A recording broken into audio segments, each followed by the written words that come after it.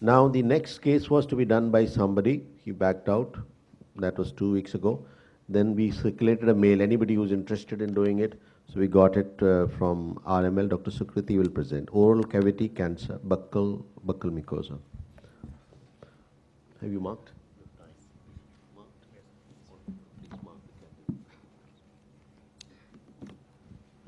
Good morning, everyone. I'm going to present the case of buccal carcinoma. 45-year-old gentleman who was married, resident of Agra, presented to the surgical OPD with chief complaint of painless ulcer in the oral cavity since 2.5 months. He was apparently well 2.5 months back when he noticed a small ulcer on the right side of his cheek, which was insidious in onset, rapidly progressive in size. It was initially 2 into 2 centimeters, and it was now 7 into 6 centimeters in size. It was initially present over the right buccal mucosa and later extended beyond the oral cavity to involve the upper and the lower lip. Initially, the ulcer was painful. Later, it became painless. It was associated with history of loosening of teeth over 2 months. There was no history of bleeding or pus discharge, no history of constitutional symptoms, no history of any difficulty in chewing, swallowing, or speech, no history of loss of appetite or significant weight loss. There was no history of exposure to radiations, to head and neck, no history of trauma or dental intervention done in the past, no history of high-risk behavior, no history suggestive of distant metastasis, no history of any ear, nose, throat-related complaints. He is non-diabetic, non-hypertensive. There is no history of tuberculosis in the past, no history of any chronic medical illness or surgery done in the past, no history of drug allergy. Personal history: he is non-vegetarian with normal bowel and bladder habits, normal sleep pattern. He chewed tobacco for 6 years and left 6 months back. He did not keep it in the mouth. He smoked bidi 20 pack years and left smoking 2 months back. There is history of occasional intake of alcohol. There is no history of head and neck related malignancy in the first degree relatives. That was the history. History, Piyush, any question? She mentioned. What radiation? High dose, low dose? It's the low dose 20 grays radiation, specially given at a young age, 20 years. Oh, 20, less than 20, Less than not 20. Less than 20. Why not high dose? High dose are ablative and low dose are mutational. Okay, what are the history of cystectomy or distant metastasis did you ask? So history of distant metastasis to lung in the form of hemoptysis or metastasis to bones in the form of bone pains. Then I took the history of any severe headache or seizure episode or history of any jaundice for metastasis to liver. Is it common with buccal mucosa or oral cavity cancers to have distant metastasis? Oral cavity cancers, it is less common with them to metastasize. Also the weight loss. I mean, is it common to have cachexia with oral No. cancers? Why is it not so common? It usually occurs in a high volume growth where there is more of the central necrosis, producing more of tumor necrosis factor, that is cachectin, which leads to cachexia. But in oral cavity cancer, there is not much of central necrosis. Did you look for halitosis in this patient? Yes, What ma'am. is- You made a mention? I may have missed In it the out. examination. Yeah. Okay, now you tell me that what are the respiratory symptoms that you may have asked for in this patient and why? There could be history of dyspnea if there is metastasis to lungs, which is less common with oral malignancy. But No, something to do with the passage itself somewhere. What can be the history? If there is a cancer in the oral cavity, there would be the saliva won't be. no. Let me complete the question. If there is a malignancy in the oral cavity, could it be happening anywhere down also in the same epithelium? And that's field Field cancerization. cancerization. So can have a history of respiration related to that also, no? If there is a if there is a growth in the lower down the passage Okay, also. and anything else, if there is a person has got secretions collecting all the time, what can be the problem? He's not able to, there is excessive salivation. Important reason for? And you mentioned that tobacco chewing was a factor, right? Which you mentioned that he did not keep in the mouth. You're talking about he was not keeping quid. No. Am I right? Yes, sir. So what is its significance? How does tobacco relate to this? The tobacco contains nicotine, which gets converted by the bacteria which is present in the oral cavity into nitrosamines, which is carcinogenic. But it requires a contact period, contact time. But in this patient, since he did not used to keep it in the mouth for a long time, the contact time was No, it may be less, less. but the risk But is it was still there. there. It was there. Any? What is the importance of looking for loosening of teeth? Yes. You took that history. That's why we can ask. There could be involvement of the socket, mandible, which can result in loosening of teeth and loss of teeth. Clarify better.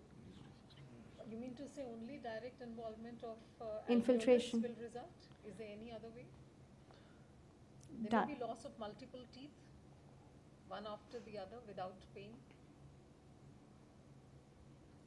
So through the mandibular foramina, there can be infiltration. They can into the infiltrate with it, mandible. like you said, It's a but very common it's which nerve goes through the mandible? Inferior alveolar. Yes, so that gets involved. It is taken as mandibular involvement. Suppose you find this nerve is involved, it's taken as mandibular involvement only because it is going through the mandible. There will be associated history of loss of sensation. Yes, I was just going to ask that. Where? In the lower, So that history is important. Below the lower lip. And the high risk behavior history, what does it mean?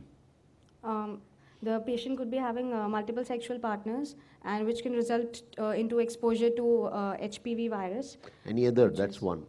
or syphilis. No, but that's high risk behavior 1, 2. Anything else? IV drug abuse. IV drug abuse. So the history needs to be taken carefully in this. Any role of alcohol with them? He was taking alcohol occasionally. What is the connection? How does alcohol contribute to cancer? It does Yeah. not directly is not directly a carcinogen, but it can potentiate the effect of tobacco by reducing the protective mechanism of the mucosa lining the. You don't have oral the cavity. defense left. That's what it is. Let's move to the examination now. The general physical Yeah, examination. sorry. The family history, you took a family history of, no history of Head and neck. head and neck malignancy in first degree relatives. Why is that important? So, oral cancer can run in family. Can you name the gene now? They are finding that there is a connection. No, sir. Okay, let's move. I examined the patient in the sitting position under the broad daylight after taking an informed consent. He was conscious, alert, cooperative, and well oriented to time, place, and person. The performance status was 90 by Karnofsky. He was nutritionally well preserved on account of BMI of 22.1 kg per meter square and mid-arm circumference of 17 centimeters. He was well hydrated, with pulse of 88 per minute in the right radial artery, which was regular in rhythm, normal volume, and character. His blood pressure was 126 by 72 in the left arm supine position, and respiratory rate was 14 breaths per minute, regular thoracoabdominal. There was no cyanosis, pallor, icterus, clubbing, or pedal edema. There was cervical lymphadenopathy present, which I'll mention in the neck examination. There was no generalized lymphadenopathy. Cardiovascular and respiratory system was normal. Examination of other system was normal. On inspection, Can you show the picture again? Let's finish. All the three pictures you can show. Yes. On inspection, the facial symmetry was distorted. The right nasolabial fold was pushed a little behind. The right lower lip was deviated downwards. There was a visible ulceroproliferative growth over the right angle of mouth, which was extending 2.5 centimeters to both the upper and the lower lip, and it was around 5 into 4 centimeters. There was a visible bulge in the neck, which was around 3 into 3 centimeters in the right submandibular region. Mouth opening was adequate. Orodental hygiene was poor on account of halitosis and tobacco stains. There were melanoplakic and leukoplakic patches present over the right and the left buccal mucosa, hard and the soft palate, and also over the gums. All teeth were missing except the right third molar in the lower jaw. The growth was continuing onto the right buccal mucosa. It was 6 into 4 centimeters in size with irregular margins, rolled out edges, slough and necrotic material on the floor. And on palpation, the growth was non-tender, base was indurated, which was extending beyond the margins of the lesion, and it did not bleed on touch. The retromolar trigon and the bilateral upper and lower gingibuccal sulci were free of tumor. The skin overlying the ulcer was normal. There was no locoregional rise of temperature. There was no erythema, sinus, scar, or fistula. Tongue protrusion was normal. Parotid duct opening was visualized at the normal site. Submandibular glands opening was also visualized on the floor of the mouth. Examination of 7th, 9th, 10th, 11th, and 12th cranial nerves was normal. Then on examination of the neck, the trachea appeared central. There was a visible bulge of 3 to 3 centimeters in the right submandibular region. 2 into 2 centimeters subcutaneous swelling was present, 3 centimeters right to the midline and 5 centimeters above the clavicle with punctum, which was present since childhood. There was cervical lymphadenopathy present. 2 into 2 centimeters single heart fixed lymph node at level 1A on the right side. 2.5 into 2 centimeters single heart fixed lymph node was felt at level 1B on the right side. Another lymph node of around 1 into 1 centimeters, firm in consistency, it was mobile, present at level 2. 2 into 2 centimeter lymph node was found at level 3. And another 2 into 1 centimeter fixed hard lymph node was found at level 4 on the right side. Carotid pulsations were felt at the normal position on both the sides. Examination of cervical spine was normal. Examination of ear, throat, nose, and scalp was normal.